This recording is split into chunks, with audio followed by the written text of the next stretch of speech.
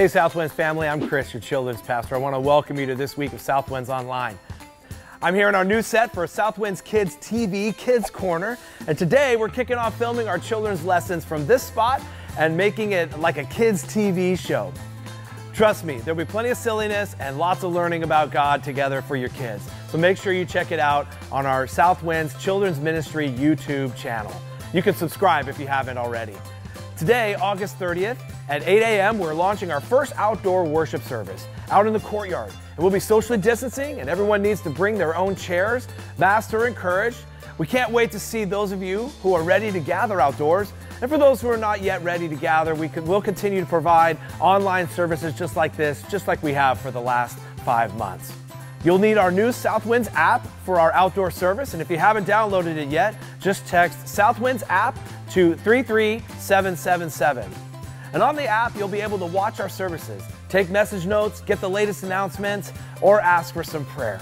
And during this season of lockdowns and social distancing, so many of us have found our life groups to be lifelines. We've launched our fall life groups enrollment, and we'd love to have you get connected. In fact, that's what we're doing. We're asking the question, are you connected? So go to southwinds.org/lifegroup, or again, you can text Southwinds to 33777. If you're interested in receiving a Life Groups catalog by email, email lifegroups@southwinds.org. Southwinds Celebrate Recovery's first CR on the patio happens this Friday, September 4th at 7 p.m. Check out our Southwinds Celebrate Recovery page for more info, or email cr@southwinds.org with any questions. Throughout this season, we've been seeking ways to serve our communities. We've just held our 4th Red Cross Blood Drive this week, and we'll be sponsoring 2 more days, September 28th and 29th. And you can sign up for that at www.redcrossblood.org, and the sponsor code is Southwinds. Each week, we want to say a big thank you to those who continue to faithfully and sacrificially give to help us carry out our mission of sharing Christ's love with our neighbors. As we come out of these summer months, your generosity matters more than ever. You can give online at southwinds.org/giving. Or if you want to give from your phone, there it is again, just text Southwinds to 33777, where you can give one time or set up a recurring gift. Well, we can't wait to see you if you're joining us outdoors in person today, and we can't wait to see every one of you really soon.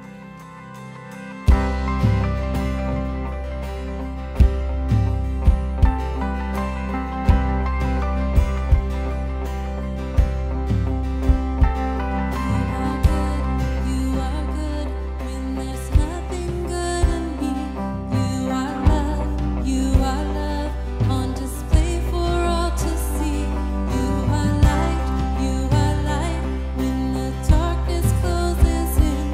You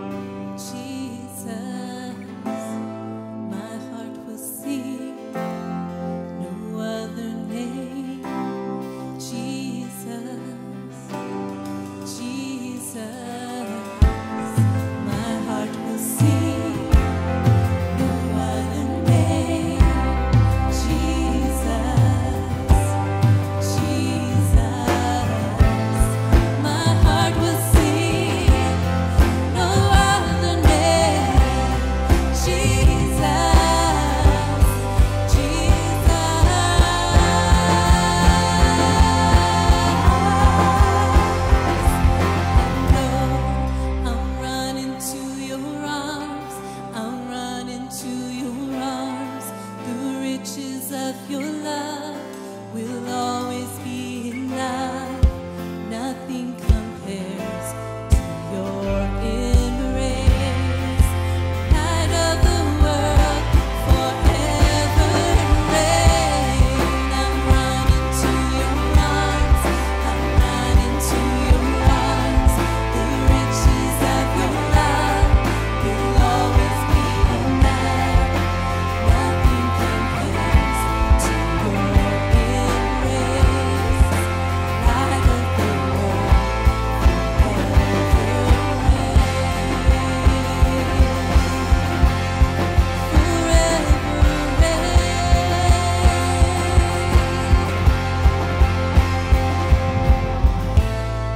my heart will sing no other name. Jesus, Jesus.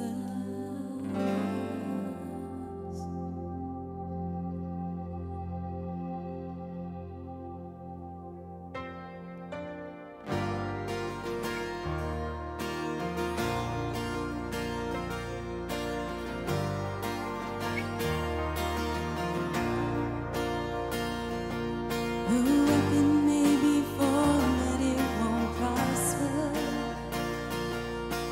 When the darkness falls, it won't prevail. 'Cause the God I serve knows only how to triumph. My God will never fail. Oh, my God will never fail. I'm gonna see a victory. I'm gonna see a victory. For the battle belongs to you, Lord. I'm gonna see a victory. I'm gonna see a victory. For the battle belongs to you, Lord. Oh,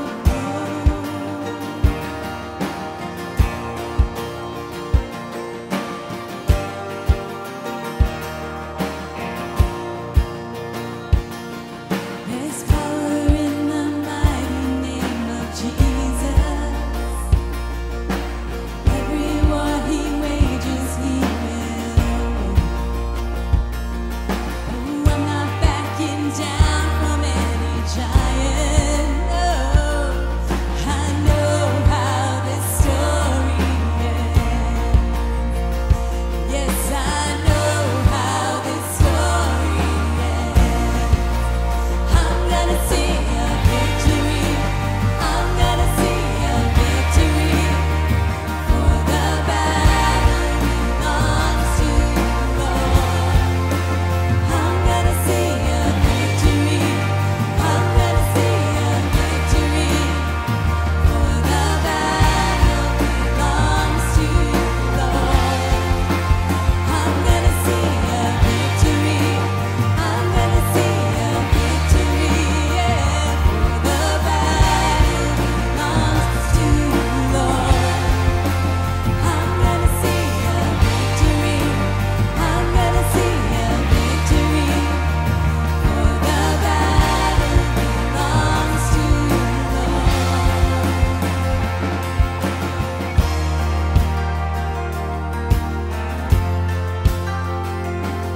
Gonna worship my way through this battle. Gonna worship my way through. You take what the enemy meant for evil, and you turn it for good. You turn it for good. You take what the enemy meant for evil, and you turn it for good. You turn it for good. You take what the enemy meant for evil, and you turn it for good. You turn it for good. You take what the enemy meant for evil, and you turn it for good. You turn it for good. You take what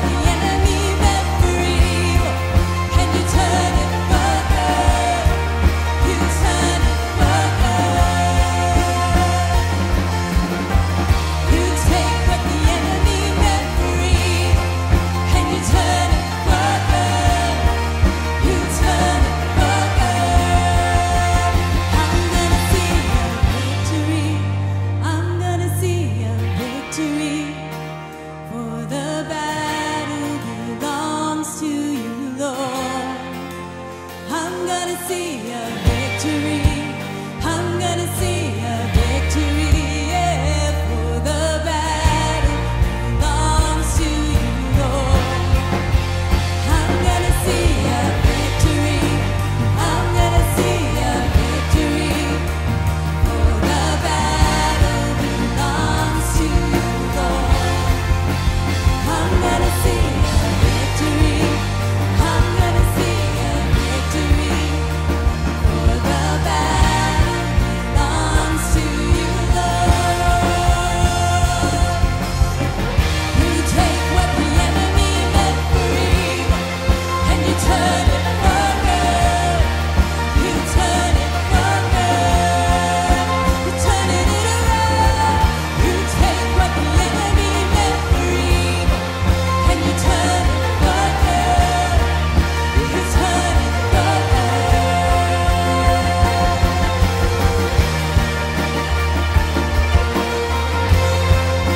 You turn it for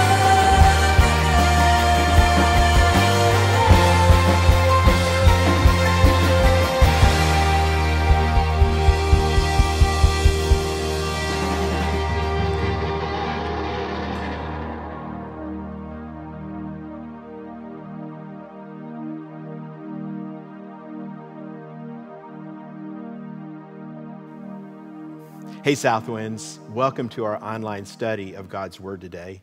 I am so looking forward to seeing a number of you at our first outdoor service, but I'm also so glad to be studying God's Word with you who are here virtually.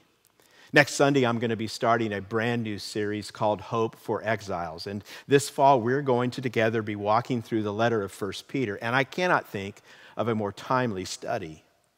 1 Peter was written to Christ followers living in hard times. Peter said they were going through fiery trials. They faced persecution, the loss of their work, social ostracism, poverty. People were attacking them for their beliefs. Some of them were being killed. Because they followed Christ, they didn't belong. They were different. And Peter calls them exiles, outsiders. We're going to be asking together, how do we love God in a culture like ours that increasingly sees us as outsiders? How do we serve our neighbors when they reject our convictions? How do we share the gospel, and how do we share Christ's love? I hope this week you'll start reading through and praying over 1 Peter. As I was thinking about this hope that Peter teaches us, studying this letter, my mind went to another passage about hope. This week I was led to Romans 5, verses 1 through 5, which is a classic teaching on how to live in a time like ours. Paul is writing about hope, and I'm guessing that a number of you may not be feeling very hopeful today. Is there anyone else who would be very glad when 2020 is finally over? From political polarization that only deepens to a pandemic that just goes on and on and on, from racial injustice and division to protests that sometimes turn into violent riots, and then for us in our area, fire burning out of control. I mean, is there anyone else who's keeping a close eye out for the murder hornets? It would be really easy to feel hopeless. And we're reminded in a time like this how much we need hope. There are few things in life more important than hope. Neuroscientist Tali Sharot said in a 2012 TED Talk that hope is so essential to our survival, it's just hardwired into our brains. Studies show that hopeful college students have higher GPAs, that hopeful athletes perform better and they recover from injury more quickly. Hopeful patients get well far faster than patients who just give up. One study of elderly people showed that those who felt hopeless were more than twice as likely to die as those who remained hopeful. That's why Dr. Shane Lopez, a psychologist widely regarded as the world's leading researcher on hope, once said that hope isn't just an emotion, it's an essential tool for life. And when I hear that, I'm reminded of Proverbs 13:12. Proverbs 13:12 says, "Hope deferred makes the heart sick, but a longing fulfilled is a tree of life." Hope deferred. I'm hoping for something, and it keeps getting put off and keeps getting put off to the point that your heart becomes sick. Wouldn't you say that we're kind of living in that now, that there's this sense of hope deferred? I mean, I feel it, and many of you have told me you feel it. The truth is, we cannot live without hope. I think there are a lot of heart-sick people right now. And that's why building resilient hope is so utterly crucial for us. That's why we need Romans 5, verses 1 through 5. Now, as we begin, I want to be clear on what hope is. Hope is not just wishful thinking, like I'm hoping for something. I walk a lot along Sycamore Parkway near where I live, and not too long ago, someone has tied some cards and pins to a tree so people can write their wishes and hang them there in the tree. Maybe you've seen the story in the Tracy Press, and one of them just wishes for everything to go back to normal. And I wish for that too. But that's not what resilient hope is about. It's not just wishful thinking. Resilient hope is also not just optimism. And optimism is a good thing. Optimism is this positive outlook on life. We look for the good, not for the bad. It's good to be optimistic, but that's not hope. Resilient hope, the kind of hope the Bible talks about, is something far greater, far deeper. Let me give you a definition. Resilient hope is confident, active expectation based on the certainty of what God has said and what Christ has done. Just think about that definition. Resilient hope is confident, active expectation. Its confidence is based on God, and it's active, not passive. It's an expectation. I'm actually leaning into it. And then here's what it's based on. It is based on the certainty of what God has said and what Christ has done. As we see in Romans 5, hope is always connected to faith. It's hard to have certainty on something that was said a long time ago or on what Christ did on the cross 2,000 years ago. And that's why the Bible always ties faith and hope together. You see, faith is based on what God has done, but hope looks forward to what God will do. My faith is grounded in what God has said in His Word and how His Word has been proven reliable and true. It's grounded in what Christ has done on the cross, what He did in human history. My faith looks back on that, and then based on that, my hope looks forward to what God will do, knowing that I can trust Him. I'm going to encourage you to open your Bibles to Romans 5, verses 1 through 5. Paul shows us in these verses how faith and hope connect. And he shows us how we can develop a resilient hope. Let me begin in verses 1 and 2, where we are shown 4 results of faith in Christ. Let's read those 2 verses together. You follow along in your copy of God's Word. Paul writes, "Therefore, since we have been justified by faith, we have peace with God through our Lord Jesus Christ. Through Him, we have also obtained access by faith into this grace in which we stand, and we rejoice in the hope of the glory of God." So here's the first result of faith in Christ. I'm made right with God. Paul says we have been justified by faith. That word justified simply means that God has declared us right. He has forgiven our sins. God is the judge, and He has pronounced the sentence of guilty over us, but instead of giving us the judgment we deserve, He gives us righteousness based on Christ.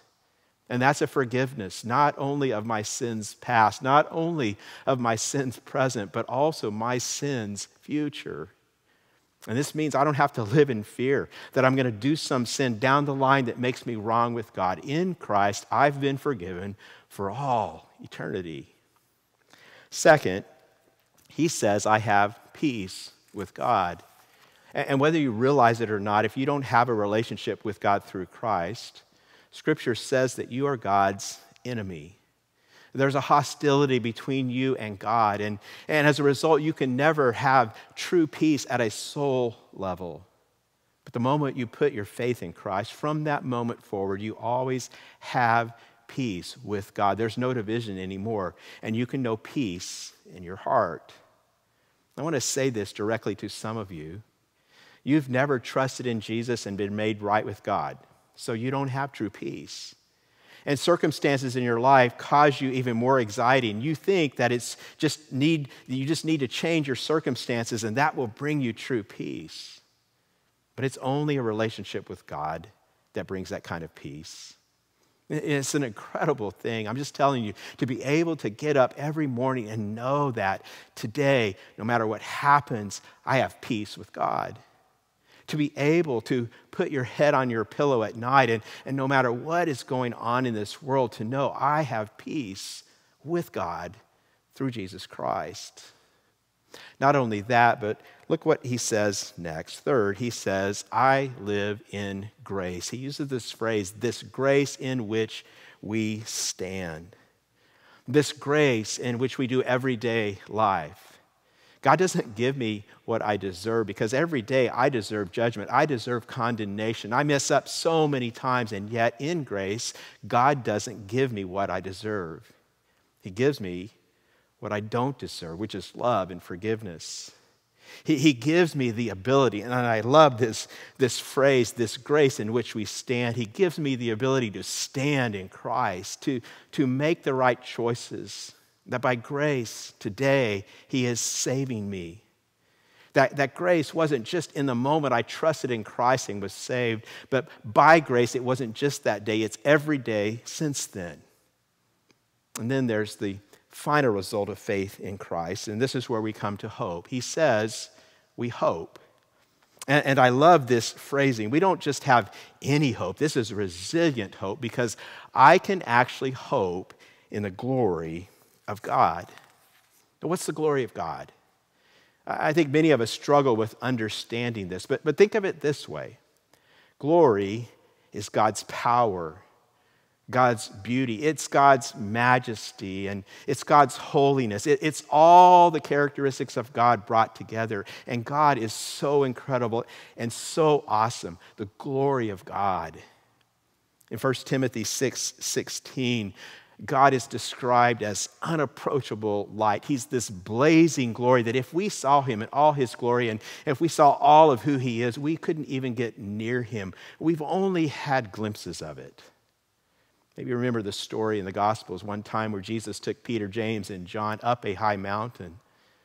Mark 9 describes that there was this transfiguration, and Mark says that Jesus' clothes started becoming bright and light. It was like his glory starts leaking out. Moses and Elijah join Jesus, and the disciples are overwhelmed. And we're told that Peter just starts talking. He doesn't know exactly what's going on, so he doesn't know exactly what to say. But as he's realizing he's seeing the glory of God, it reminds him of the tabernacle. And maybe you remember the tabernacle in the Old Testament was built to house God's glory when the Spirit of God would come down. And so Peter says, we got to make some tents. We needed one for Jesus. We needed one for Moses. We needed one for Elijah. Mark writes he didn't know what to say. He just was babbling, because he was so overwhelmed, so terrified. See, we've never seen the full glory of God. We get glimpses of it with creation. Psalm 19:1 says, the heavens declare the glory of God. And I don't know if you've had that moment maybe where you stand on a seashore and the sun is setting, you see the vast ocean and something in your soul wells up. It's because you're getting glimpses of glory. Or maybe for you it's happened when you go through the tunnel at Yosemite and you see that magnificent valley spread out before you and your heart leaps. Or maybe you've traveled to Big Sur and you see McWay Falls after a winter rain. Or maybe you've experienced this when you've seen a newborn's face. The heavens and the earth declare the glory of God, but that's only a glimpse. Can you imagine if you saw it in full glory? About 10 years ago, astronomers at the University of Sheffield discovered what is now the brightest star that we've ever found. They named this star R136A1. This star is 265 times larger than our sun. But that's not the most amazing part. This star is 10 million times brighter than our sun. I mean, just try to imagine how powerful and how bright that is. You know, if you've ever been outside, maybe up in the mountains or maybe out in the desert on a dark night, far away from the lights of civilization, and maybe you've seen the Milky Way blazing in the glory that God gave it. And in that moment, you have this sense of the glory of God. But think about this. That's just you seeing like 5,000 or so stars that are visible to the naked eye. The glory of God. The glory of God is what we hope for. But notice what Paul is saying. We don't hope for it as this glory that we have to be frightened by. We don't hope for it as this unapproachable glory. It's interesting.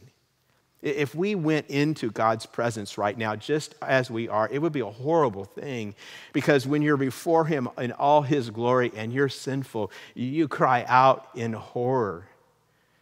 But I love how 1 John 3 puts it. One day when we appear before him, we don't have to be afraid. We don't have to fall down. We can see him, look at him face to face. Why? John says, because we'll be like him. He's going to change us completely. Our salvation in that day will be so complete that instead of being frightened by the glory of God, we can enjoy it. I don't know if you've ever daydreamed about heaven and about all the abilities that we might have in heaven, things you would love to be able to do. I mean, I'd love to play basketball like Michael Jordan. I'd love to hit a baseball as far as Tiger Woods drives a golf ball. I would love to fly. I mean, wouldn't you? Have you ever just daydreamed about all those things we might be able to do? But think about this. The greatest ability you're going to have in heaven is to be able to be in the presence of God and just enjoy it, because you'll be so changed to be like him that you can experience him in his fullness. And that's our hope. That's what we hope for. And as you see that, you're seeing that faith and hope go hand in hand. But I can read a passage like this, and I can think about the hope of glory, and it may seem so wonderful away out there. But how do I have resilient hope now? How do I develop a resilient hope in my day-to-day life? And that's where Paul is taking us in the next verses, Romans 5, verses 3 through 5. He's going to tell us 4 steps to develop a resilient hope. I want you to listen to these verses. Paul writes, not only that, but we rejoice in our sufferings, knowing that suffering produces endurance, and endurance produces character, and character produces hope. And then I love this line, and hope does not put us to shame. It's not the kind of hope you'll ever be embarrassed about. It's not the kind of hope you'll look back and go, ugh, why did I hope in that? Why is that true? Well, Paul says, because God's love has been poured into our hearts through the Holy Spirit who has been given to us. Now, keeping verses 1 and 2 as our foundation, I want you to see this process that God has for developing resilient hope. There's this foundation that has to start with faith in Christ, as we've said. That's verses 1 and 2. And again, let me say, if you don't have faith in Christ, if you don't have a personal relationship with God through Jesus Christ, then everything I'm teaching you won't help. Because you can't work yourself into this kind of hope by trying real hard. This hope is only available in Christ. And so again, I want to encourage you, if you've not taken that faith step, reach out today, connect with someone. You can email me. I would love to talk with you in person. And maybe you have questions about that, and maybe you don't know how to do that, but you're never going to have what we're talking about apart from faith in Christ. So keep that in mind. And now with that faith foundation in Christ in mind, look at this first step. How do I develop resilient hope? He says, and the first step is, I rejoice in suffering. And can we be honest with each other? I mean, this is not where we want to begin, right? I'll be honest with you. I don't like this.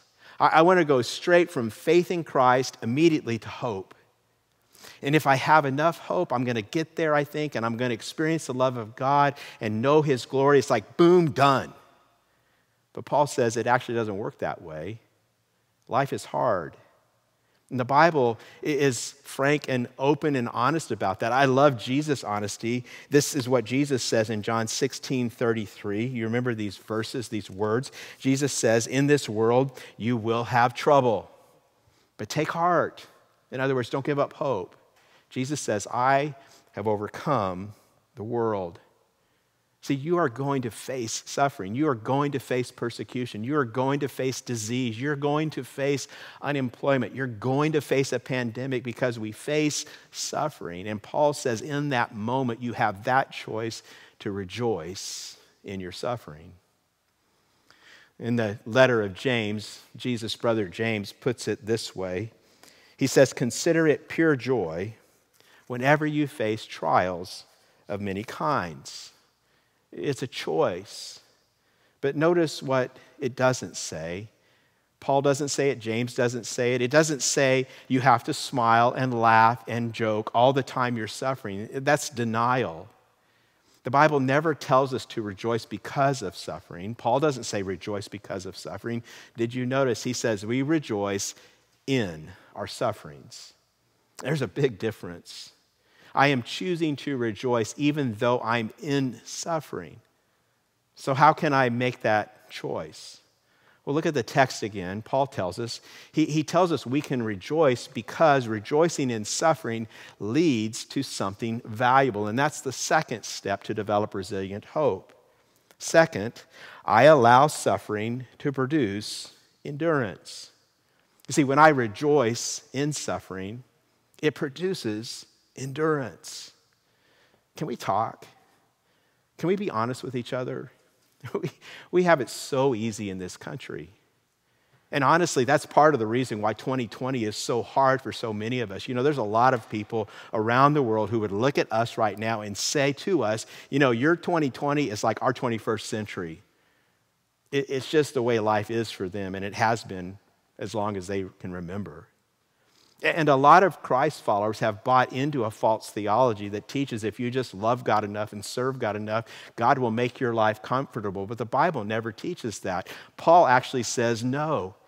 And you're going to discover when we study 1 Peter that Peter says no, that suffering is part of the Christian life. In fact, Jesus himself told us that if Jesus, our Lord and Master, suffered, why would we, as servants of his, expect to escape? And we don't like this, but we know this. We know that the hard times in life can bring good things in us. And Paul says here that suffering produces endurance, resilience, perseverance. It works the same way with our physical bodies. Bob Record wrote about when he decided that he needed to get in shape, and so he started working out, and he was doing weights and cardio, and it seemed as he did this for months and months and months, nothing was happening. It was just hard work. Nothing was really changing in his body, and that's the way it was until one day it all changed. I want you to listen to how he describes it. He said it was like this quantum leap. He said weight began to drop off, muscle began to get toned, endurance increased. Medical friends told me that the constancy of working out, regardless of how I felt, because of that, a whole new freeway system of small blood vessels and capillaries were forming in my body. And then came the day when they decided it was time for a grand opening, and suddenly more blood came flooding into the muscle tissue, and the resultant benefits seemed exponential. In other words, it didn't feel like it, but his body was changing and growing, and God does the same thing in our lives spiritually when we rejoice in suffering. He grows us and he produces endurance. He takes us through those hard times, and as we endure, we develop the kind of endurance and resilience that suddenly, it seems, brings growth. And out of that, we are able to keep going for the long haul. I think spiritually that we like being like cheetahs. You ever watch a cheetah run? A cheetah can run 70 miles an hour, incredibly fast. But the cheetah's weakness is that its body is so sleek, it's built for speed, that its heart is small. And so while it is explosive and it can explode up to 70 miles an hour, it can't run for very long. And a lot of Christians have trained themselves to be like cheetahs. You know, we love to rise in the moment. We love to hit it hard. We love to go and immediately conquer and immediately overcome, and then we want it over with. But life just doesn't work that way. And if you've trained yourself like that, it's pretty easy to lose hope pretty quick. Because life's suffering often goes on and on and on. And I think it's part of what many of us are struggling with in this pandemic. We just wanted to hit it like cheetahs. We were going to face it, and we were going to learn from it, and we were going to overcome it, and we were going to be done. But then it keeps going and going and going, and we have to decide, are we going to allow God to do his good work of endurance? And there's good news out of that, Paul says. This third step to developing resilient hope is this. You can write this down. Paul says, as I endure, God changes my character. As I endure and get stronger, God starts doing something in us. And the reason you can rejoice and endure in suffering, it's not necessarily that my circumstances have changed, but it's that I'm changing. I'm becoming more like Christ. I'm growing in my ability to love others better. I start displaying the fruit of the Spirit more and more. God is using everything in my life, life's sufferings, life's frustrations, even my failures. He's using those to build resilient hope. In 2014, Naval Admiral William McRaven gave the commencement address at the University of Texas. It's a great speech. It has over 3.2 million views on YouTube. And he had 10 points. I want to just share one of them with you. One of his points was this. He said, don't be afraid of the circus. Here's what he meant. He's a former Navy SEAL. And he said, when you're in Navy SEAL training, you have these performance goals every day. You have to do calisthenics and swimming and running. And if you don't meet that day's goals, you get assigned to the circus. And the circus was an extra 2 hours of calisthenics and training at the end of the day. It was designed to break you down, to weed you out. He said in the speech, he said that everyone had to face the circus at one time or another. And it was interesting. Some people who had to go through it the most were the very ones who got stronger and stronger. It was like their failure actually led to stronger bodies and stronger character. Listen to his closing words. He says, life is filled with circuses. You will fail. You will likely fail often. It will be painful. It will be discouraging. At times, it will test you to your core. But if you want to change the world, don't be afraid of the circus. You see, when God has called you to a time of suffering, don't be afraid when you're having to endure longer than you thought it would be. Don't be afraid because he is changing your character. He is making you more and more like his son, Jesus. And out of that, you know what comes next? Well, here's where we finally discover, we develop resilient hope. And you see, again, hope doesn't happen instantaneously. Hope must be developed. This is the resilient hope development process.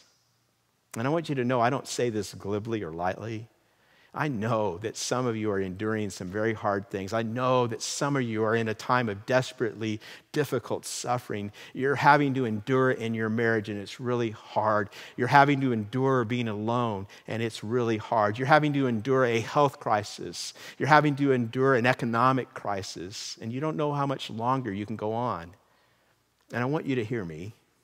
I don't wish your suffering on anyone. But the hope is that God is taking that suffering and using that suffering. And as we embrace that reality, we do grow. And our hope gets stronger. Our hope becomes more and more resilient. And God gets glory. The author Philip Yancey talks about a letter he received from a friend of his. She had a daughter named Peggy who was terminally ill with cancer, and she was about to die. And her last weekend before she went into the hospital for the last time, she went to church. And it was like she was going to church one last time. And she came home so very excited. And she told her mother, she said, the minister today gave me a definition of endurance from William Barclay. And William Barclay was a biblical scholar in the last century. She was so excited that she wrote this on a 3x5 index card. And here's what the minister said. He said, endurance is not just the ability to bear a hard thing, but to turn it into glory. Endurance is not just the ability to bear a hard thing, but to turn it into glory, to embrace that process of all that God is doing. And when Peggy told her mom, she said, here's what really stood out to me. After he read that phrase, the minister pounded the pulpit once, and then he turned around and he started crying. Because evidently he was having to endure something difficult in his life. I just want to say to you today, tears are not a sign you don't have hope. A lot of hopeful people also cry a lot because suffering is real and because they're enduring and they know that God is forging them in that, but it's still a painful process. But in that process, we have a hope of glory. And I love how Paul caps this whole thing, this whole process, our faith and hope that grows. The last part he says is it's a hope that doesn't put us to shame. Why? Paul says it's because the love of God is the umbrella over all of it. Because if God loved us so much that he sent his son to die for us while we were still sinners, can't we trust him now in this process of life? And so as we close, I want you to see that like every step in this process of developing resilient hope, there's a decision that you have to make. And maybe you are at one of these junctures today. And so at the foundation of all of this, as I've been saying, you've got to have faith in Christ. So there's a decision. Do you have faith in Christ? Do you have a relationship with Christ? Because if you don't have this foundation, you're never going to have this hope. And so you have to take this faith step. And I want to challenge you and I want to encourage you to take this step today. But if you are in Christ and you have that faith, maybe today you're facing suffering. And if that's true, here's the choice you have to make. Are you going to resent it or rejoice? Do you spend every day resenting that God has brought suffering in your life, or do you rejoice? Not because of it, but you're rejoicing in it because God is there with you in it. And then out of that, maybe you're in a time of endurance. And here's your choice with endurance. Are you living every day discouraged or determined? Are you allowing this ongoing pandemic to just get you down, just discourage you, and you just choose to live in that? Or do you look at it and do you say, I am determined that God is doing something in my life, that God is doing this, and so I'm going to trust him. And then you come to this place of character, and here's the choice that Romans 12 tells us about, that every day you're being shaped one way or another. The question here is your character being conformed or transformed? Is it being shaped by the world or transformed by God? Are you allowing everything on the outside to shape you, or are you allowing God inside you to transform you inside out? And then when you come to that final thing of hope, I'll ask you again, is your hope resilient? Is your hope like here sometimes, absent other times? Is your hope weak? Is your hope strong? You see, Jesus Christ died and Jesus Christ rose again to give us resilient hope. It's what the Christian life is about. It's what God calls us to. And friends, it is what the world desperately needs to see right now. The people around you, they need to see Christ followers with resilient hope, a church filled with people with resilient hope. I mean, they need people who are realistic And we may have tears with that hope. We may face hard times with that hope. But because we know what God is doing in the process, we are people of resilient hope. Maybe you know this verse that Paul writes in 1 Corinthians chapter 13, verse 13. He says, and now these three remain, faith, hope, and love. But the greatest of these is love. You ever wonder why does Paul say that? See, the reality is that someday, we're not going to need faith and hope anymore. One day I won't need faith in Christ. It won't be faith, it will be sight. I will get to see him. And one day I won't hope for glory. I will be in his glory. I will get to experience his glory forever and ever. But Paul is saying on that day, what's going to abide forever? What's going to remain forever? And he says, it's the love of God. And friends, I know this is true, and I trust him in that. And so I don't just wait for that day that I know one day is coming. Today, I have a bold, resilient hope because of what God has said and because of what Christ has done. I pray that is true for you and that it's true today. Would you join me as we bow our heads and we pray together? Father, we thank you. We thank you for your word. We thank you for your son, Jesus, Lord. We thank you for his salvation. And Lord, I thank you for a passage like this that's so clear. And Lord, honestly, we know this is not the process we would choose, but we see and we recognize it's the one you've designed. And so, Lord, I pray that I would embrace it well, that at each of these junctures I would trust you. I pray that my faith would be in you, and I pray these things would be true for those who are listening to me. Lord, I pray that when I come to that place of suffering, I won't resent it, but rejoice in it. And Lord, I pray that when I need to endure, I won't get discouraged, but more determined because I know what you are doing. And Lord, when I see you changing my character, Lord, I want to be transformed, not conformed. And Lord, I thank you that we can have hope. And so, Lord, I pray for myself and I pray for everyone who is listening that you would build and develop in us resilient hope. Lord, I pray that for everyone listening, that we would know that these things are true and that we would trust you in all these things and that we would live, Lord, in a way that our neighbors, the world around us, the culture around us, that they could all see your beauty, your glory today. Lord, all these things we pray in the name of Jesus, the good and the strong and the beautiful name of your Son, our Savior, Jesus Christ, Lord. And all God's people together say, amen, amen. I want us to end our time together today with this wonderful, beautiful benediction. It's in Romans 15:13, and it's all about resilient hope. Would you read it out loud? It's going to be on the screen. Just read it out loud with me there, wherever you are. Here's what Paul writes.